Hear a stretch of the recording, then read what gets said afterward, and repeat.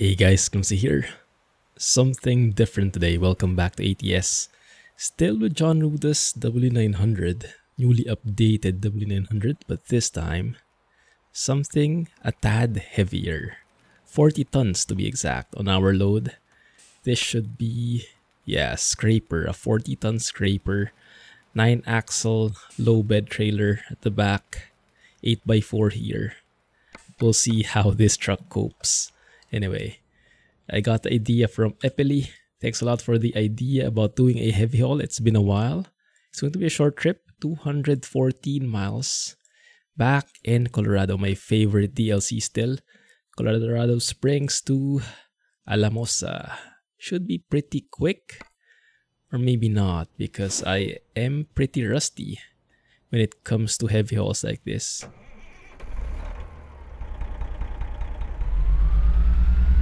Zeemod's Detroit Diesel 60 series.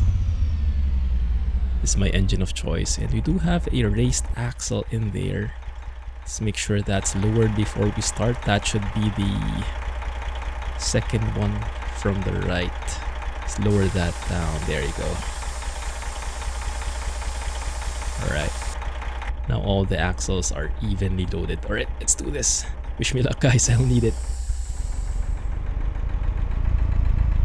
Thanks for all the comments and suggestions on the previous episode, the previous video, where we had a mod spotlight of this truck.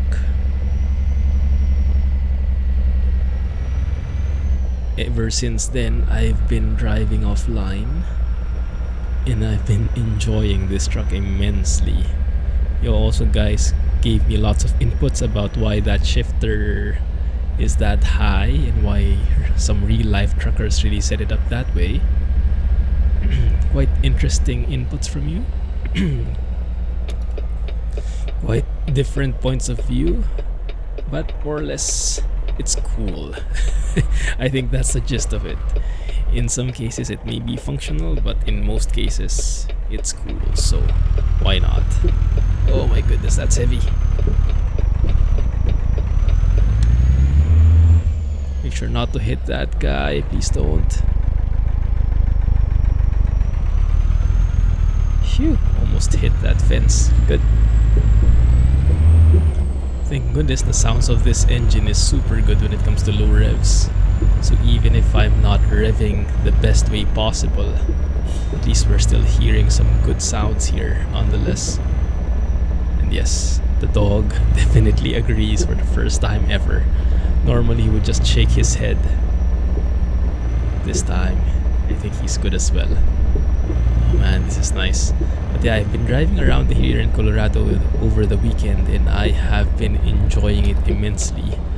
As nice as Iberia is over in ETS2, I must say, when it comes to the best DLC overall across both games, I think Colorado still takes the cake in my books. How about you guys? Which one is your favorite DLC ever? In ETS2, I would say that would probably be Iberia now. But if you include ATS in the mix, still having loads of fun here in Colorado. The roads are mostly clumsy proof because of the beautiful signage. There's always a warning when some bend is coming up. Speed limit changes, proper notifications that there is a stop sign coming up, things like that. The simple things. And look at those trees, just everything looks so real all throughout. Anyone there? No, but we will still be stopping because there was a stop sign and we're going to follow the rules. Looking good there. You might have also seen in the exterior of the truck a while ago. I'll show you that again. We have the most humongous stacks now. I picked the, is it 9-inch? 9-inch stacks. You can look. Massive stacks for a massive load. Why not, right? Why not? How can you even top that look? Looks so cool. Beautiful, right? Signs like those I really appreciate.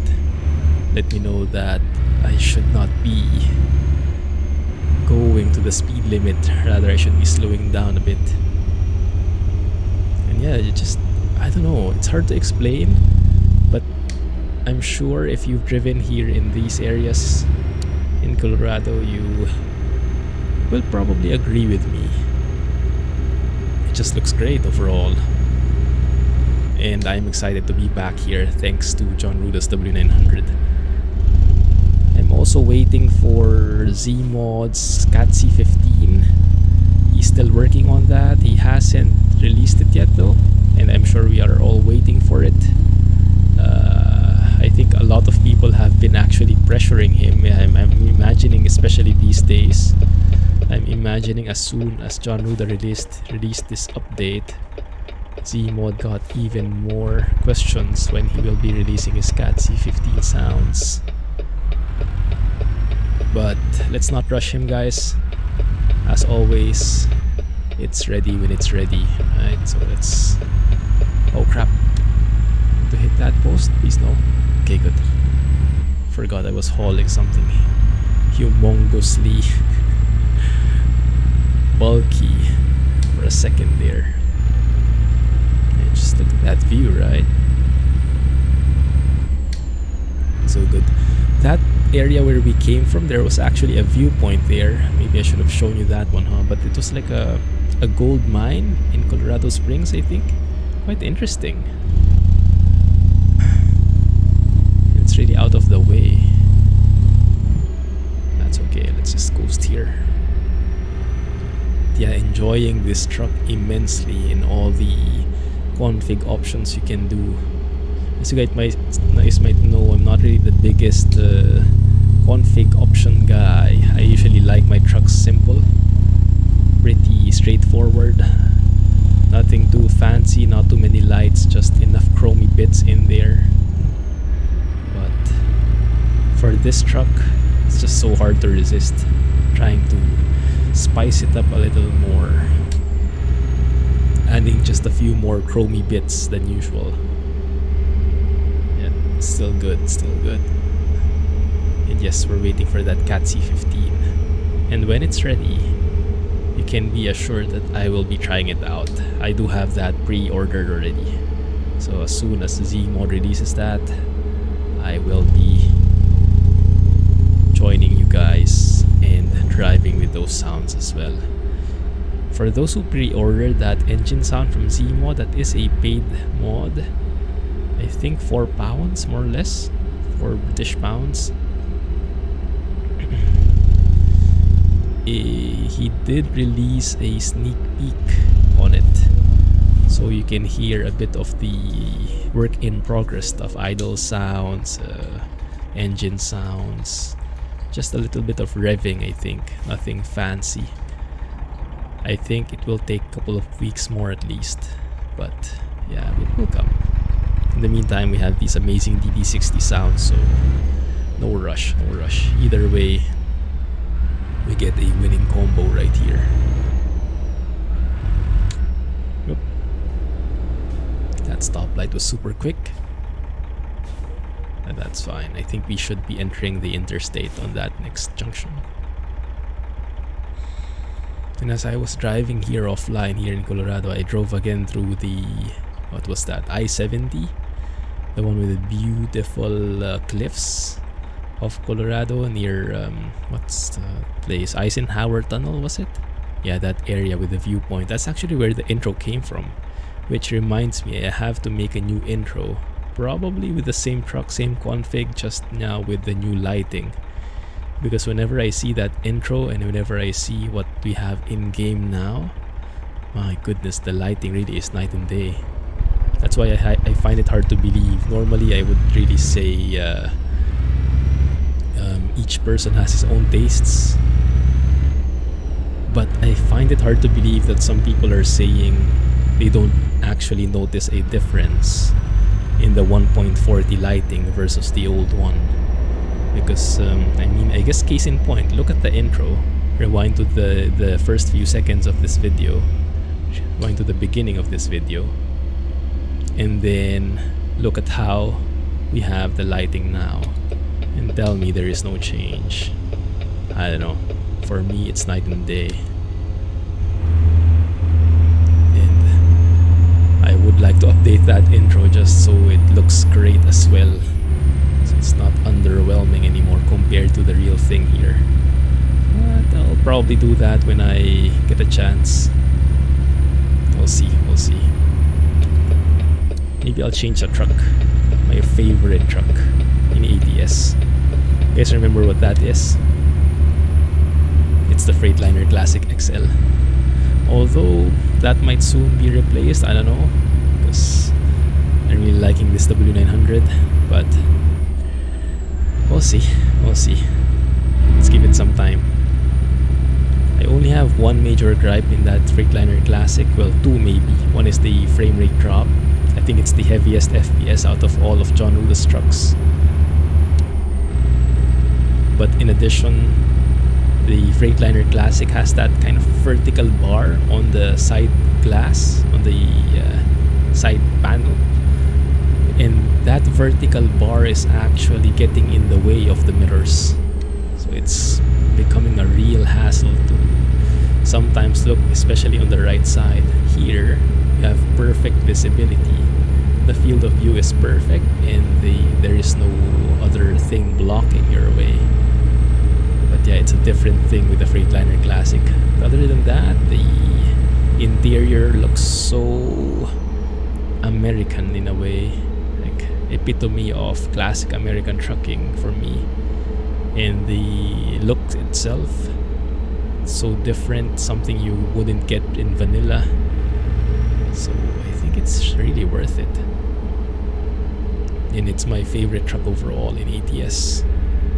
It's the equivalent of the 4 Series in ATS2 for me.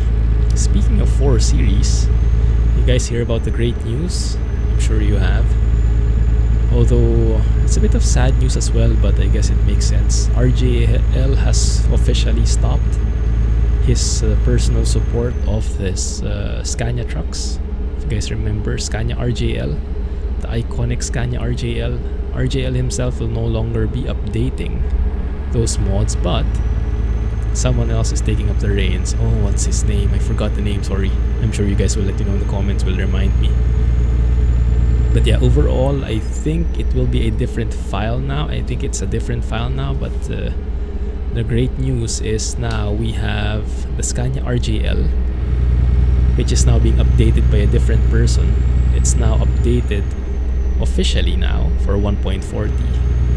So if you remember before, we've been driving the 4 Series for the longest time, but it's only mainly a couple of fixes. A temporary fix me and Mr. German Truck made, so it's only compatible with some specific parts, so you don't get dark mirrors, you don't get dark interior lighting. Now all the parts have been updated, so you can configure as much as you want, and it's not going to be a big deal. It will work. But I think you'll have to find a different file for it. Like in the Steam, if you have the Scania RJL in the Steam Workshop, I'm not sure if it's the same file or you have to download a different one. If you have more comments on that, let me know. But I haven't tried it myself yet, although I've seen a lot of people in our Discord server trying it out, posting photos. I might just give it a go again. Maybe drive around in Pomizania or Granditopia. We do have the 4 Series in there, driving with Zeemod sounds and whatnot. So yeah, it's like a bittersweet feeling. Great news that Scania RJL has been updated, but sad that RJL has officially stopped. Although I guess it's been a long time coming. If you've been in the loop, RJL has not been active for the longest time. He has been updating the truck every so often, but not really. It's like he's not, I don't think he's playing anymore. I think he was just updating for the sake of the community, but not for himself anymore. And I can only imagine how disheartening that is. How yeah, it's not exciting at all, right? You're not interested in the game at all, but you need to update it because people are relying on you. It's not a good feeling. And he's been updating his trucks for the longest time with that kind of point of view, from what I know. And now he has finally called it quits, so he's no longer going to update his trucks. He's retired for all intents and purposes.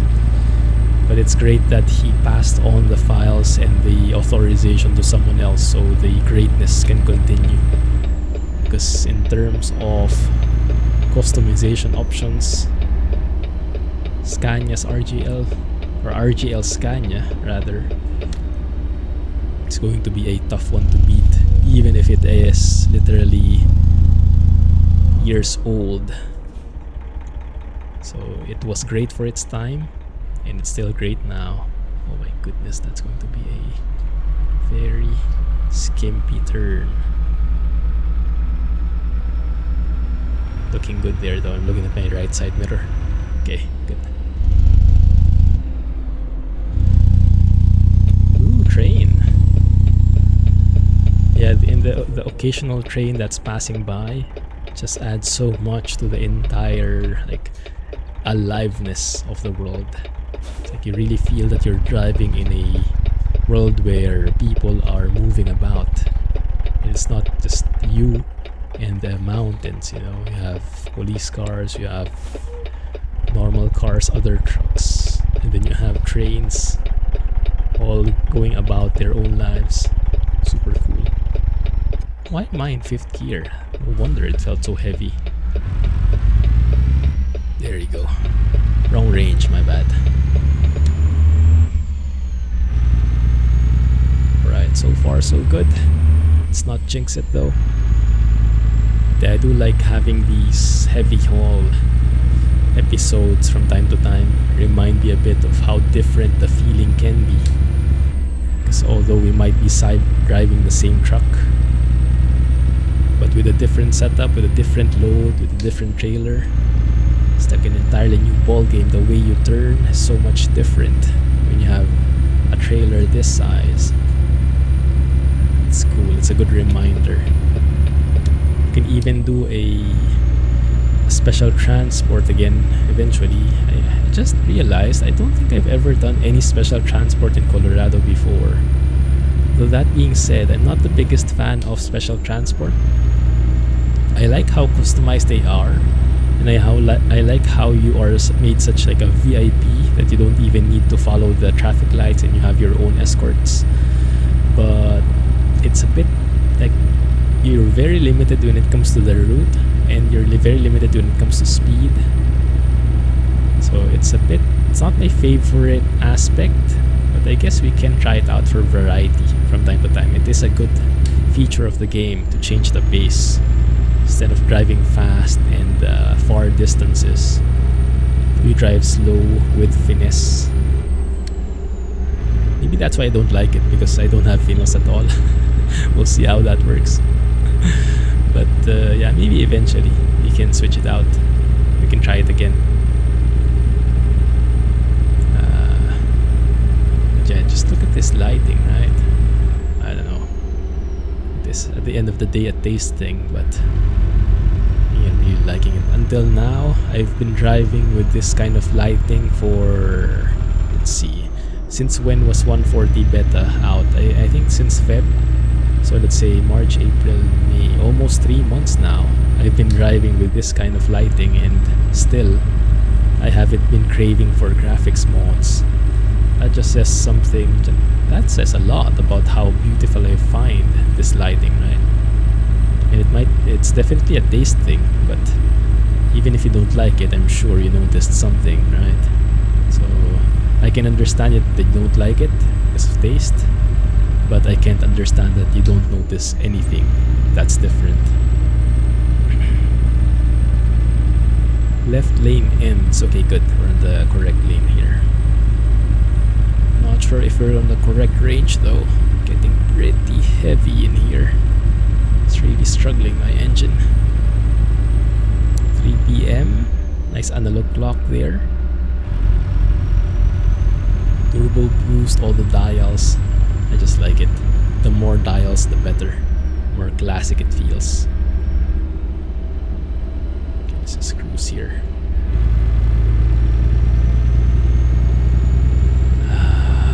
But yeah, in this mod specifically, in Jon Ruda's W900, as you guys have been saying, it's rudimentary, right? If it's Jon Ruda, then it's a quality content. It's going to be worth what you pay for it. But yeah, my main gripe, I guess my only gripe, is that flickering edge of that mirror, that glass. It's been irking me a bit. Yeah, you can see it. I think it's flickering because it has a reflection. And it's reflecting out of, well, the outside.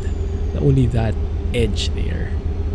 But it doesn't look nice, that reflection at the edge, because it feels like it's flickering, even though in reality, technically, it's not really flickering, it's reflecting, I guess. If anyone has found a fix for that, if you can choose a config option that changes that, or I don't know, let me know. And if you have close contact with Jon Ruda, please let him know as well. Point him to my video if he needs an illustration, because I think this truck is like 99% there. That remaining 1% would be that flickering, that reflecting thing. 50, okay, we're good. But yeah, hope you guys are enjoying the trip so far. Just loving these areas, all the speed limit changes and how much of a heads up they give you, right? Even hauling this humongous load right here, having a hard time slowing down. Can still get all the heads up we need. Do a proper turn, proper slowing down. Yep, that's where we're delivering this. Where are you going? Where do you want this? Hopefully he won't want me to reverse this guy. Otherwise it's game over. To stay here on the opposite lane because we need all the space we can get. That's the one. Ah, there it is. I see it. Oh crap. How do you even... I don't think that's possible with this load, to be honest. I have my doubts about this one, guys.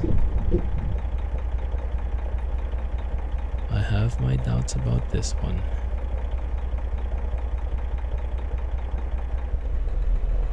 This is a default prefab, so I'm guessing they should have measured this to fit all kinds of configs, because this one, the one I'm hauling right now, it's a default trailer, a default low bed, low boy, whichever, and I chose the biggest one, the most number of articulations, the most number of axles. That's how we ended up with 9 axles and triple or double articulation points.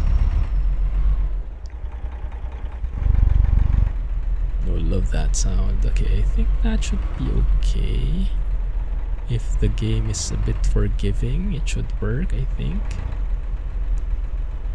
Let's go outside and see. That doesn't look bad, right? Kinda-ish.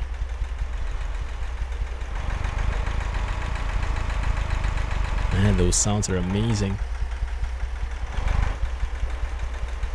And yeah, we didn't have trouble hauling this. Very powerful engine. I think 619 horsepower. I can't remember the torque though. There we go. Phew. I was getting scared there. Scare me like that. Good. Alright. I thought this should be heavy. 2 out of 9. Good. Quick short trip. But just glad we managed to do it. Very challenging with this kind of trailer. Anyway, look forward to more videos with this W900, guys. We'll see if we do more heavy haul or maybe do with a typical box trailer next time. We'll see.